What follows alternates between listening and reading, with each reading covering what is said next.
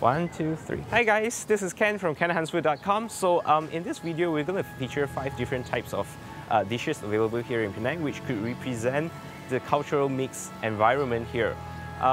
Just follow me and I'll show you around.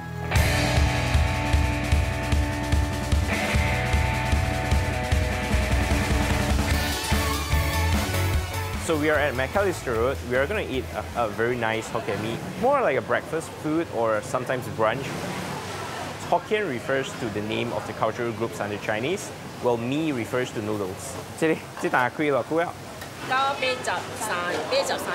typical bowl of Hokkien Mee consists of yellow noodles, vermicelli noodles, and likely blanched, and they assemble the noodle with hard-boiled eggs, pork ribs, shrimps, and completed with a spoonful of chili paste.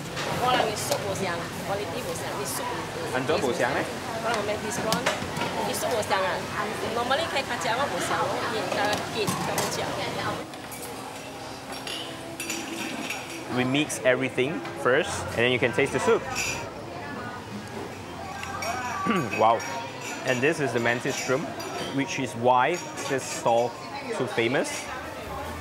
You want me to make the slurp sound?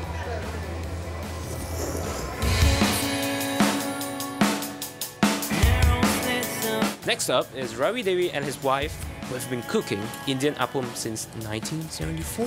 From 7:30 we started our fire here. I prepare the fire. Oh. From 7:30 until around 11 to 12 o'clock we non-stop keep on going. This is what we're doing, the egg, sugar all mixed together.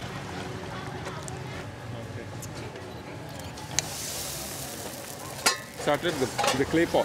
That was the original one on the both sides we're doing. But now the clay pot not lasting like those days. So this is the pan from India, from Bombay. Oh, okay. Especially for appam, non-stick pan.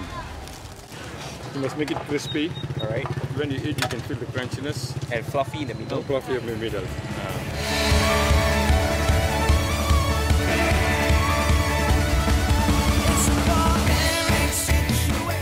Having tasted authentic Indian food in Georgetown, we are now heading to Balik Pulau for some asam laksa. Asam laksa?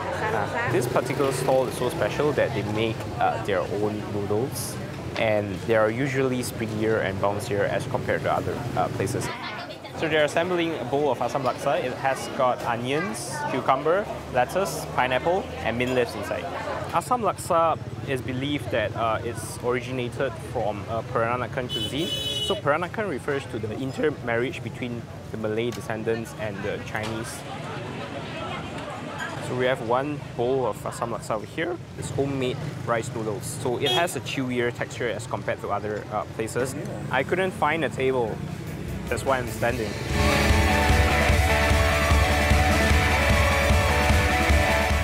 A short ferry ride across to the mainland is a hidden gem filled with the flavor of Malaysia. We are here at Sungai Dua, Butterworth. We are about to try the famous Mee Udang over here at our Gading. So, ada apa yang special? Mee Udang lah. So Mee Udang is a type of prawn noodles served with a very thick and rich seafood broth. You can actually add all these fresh prawns, crabs, shrimps and all that into your Mee Udang.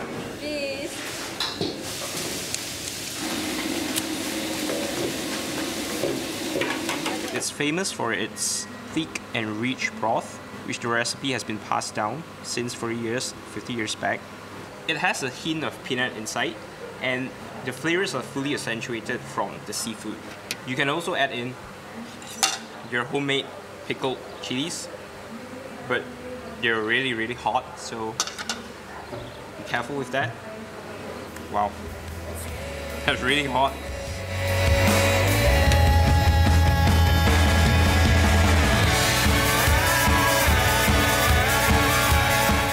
So today's last stop is Hamidia, famous for serving nasi kandar for more than 100 years.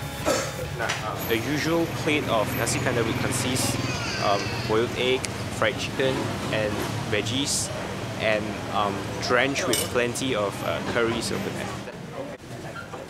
We don't buy commercial spices and cook our curry. We do our own. Oh, okay. Pounding and all that. Yeah, pounding everything. That's, you know. There's upstairs full. You have to go to next shop. The marriage between Malay and Indian are known as the mama. So the Malay learned the use of all these various types of herbs and spices from the Indians. It's the cultural mix that makes life here in Penang so spicy. But as for me, I'm stuffed. I'm heading home for a nap.